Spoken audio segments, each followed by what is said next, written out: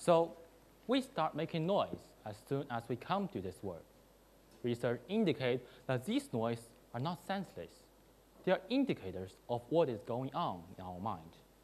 As we grow, we think deeper and wider. The more we go in our thinking, the better we go in our understanding. Some people go so deeply in their thinking that they even take thinking as their professions. Yes, these people are philosophers, which in Greek means people who love wisdom. Some philosophers lived 2,000 years ago, but their words are still with us today. Descartes defined thinking as being, and he said, "I think, therefore I am." Aristotle took a humble approach to thinking, and he said, "The more you know, the more you don't know." Why have so many philosophers been fascinated by thinking? I think the question is very simple. Thinking is beautiful. We don't have to be philosophers to feel the beauty of deep thinking. Take our everyday experience, for example. When you have made a mistake in your math test, you may say, "Oh, I know it. It was just careless. Next time, I won't have the same mistake." But is this excuse really the result of your deep thinking? Before I answer this question, I want to share with you my two personal experiences. Plato said that thinking is the talking of the soul with himself. The talking of the soul with himself, which reminds me of an incident happened to me in 2016 when I was in junior high school. I was asked to do a math question. It is not just about working out the answer. It challenged you to think as many approaches as possible. Back then, the question is a geometry question. Unlike other questions about computing, geometry questions often demand imagination and creativity. So I first used the most often used methods, trying to work out the relations among each element in the geometry graph. Some relations are obvious, while others are very subtle and elusive, which often requires adding extra lines or other variables. Determined, I set my mind to it. I worked on this problem for 3 days in a row, and finally, the eureka moment came. I thought I had exhausted all possible solutions, and secretly, I was a little proud of myself. But when I presented my solutions to my teacher, he told me that calculus approach was the easiest way in dealing with questions of this kind. You can imagine how I feel. I was very sad and felt like a balloon floating in the air, and suddenly, someone punctured it. Back then, I was just a 15-year-old boy, and that was the first time I heard about the word calculus. My math teacher's words lighted my aspiration to know it. To know the idea is easy, but to know the application is hard. After a few weeks devoted to calculus, I know that it is a method used to look at the whole from a specific point.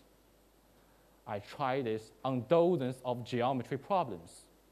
During this process, I focused on how to find the crucial point in the whole, how other methods could give me some clues, and how can them be combined together. I was thinking all the time, thinking very hard. Gradually, I feel there were connections in my thinking. The strength of connections depends on how deep you think.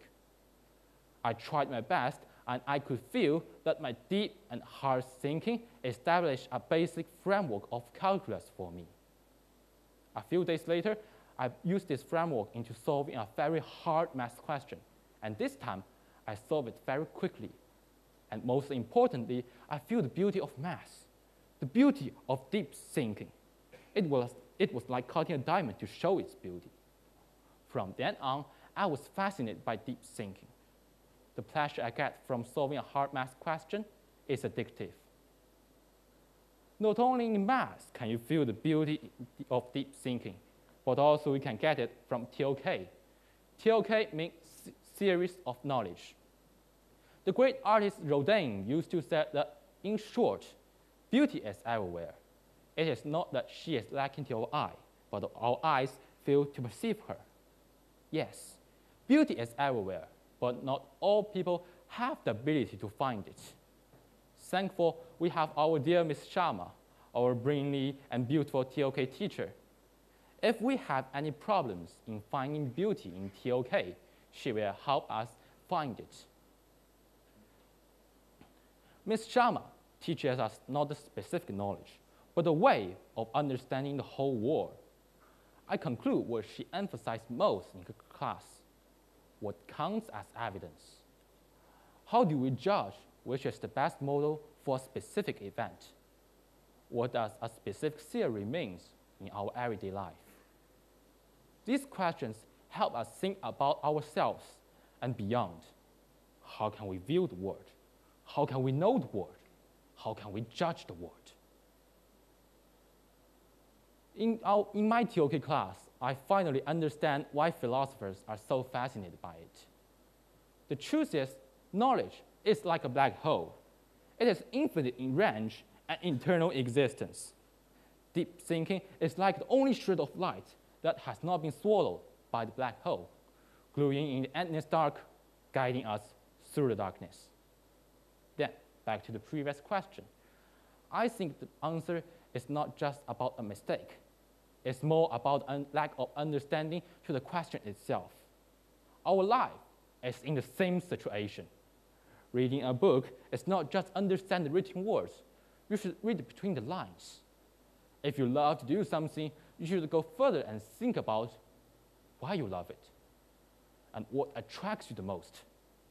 A very handy example is, if you are lost in choosing a curriculum or which school you should go, you can go deeper and think about what can give you a better future.